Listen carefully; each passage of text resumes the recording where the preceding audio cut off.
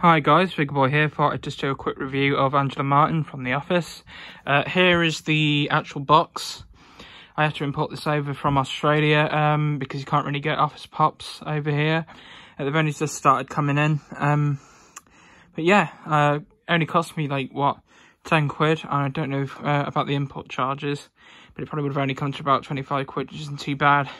Because at Comic Con you'd probably be even more than that. Yeah, so here's the back of the box. This features the Wave 2 pops you can get with a million more variants of Michael Scott and Dwight Schrute being added to the mix. If you look at the top of the box, there's an actual quote, which makes it a bit unique. But a lot of them have been doing that now. So yeah, really like the artwork on the side, and that's not because I have a blonde obsession or anything, but yeah. Here you go. Here she is with Sprinkles, which is the cat, which I believe resulted in Dwight and hair breaking up for the first time. The hair sculpt is really good. It makes me think of vanilla for some reason. So I might have some vanilla ice cream tonight if I have any in the freezer. Yeah.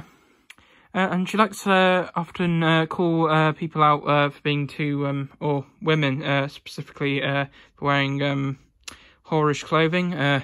Yet she's shown a bit of leg there. That's a bit hypocritical on you, love. But yeah. There you go.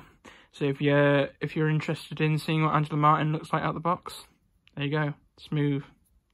Love the face the most. And the earring, pretty nice. There you go. Thanks for watching, and I hope you look forward to seeing some of my other pop videos. I might go back to doing just simple unboxings, though, like my Widowmaker, where I'll still speak, hopefully with with less ums and ums and ums, because I can't go review without going every 2 seconds. There you go.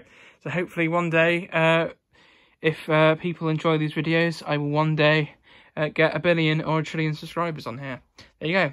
Thanks for watching, and look forward to my other reviews, or I will get Dwight on you. Bye.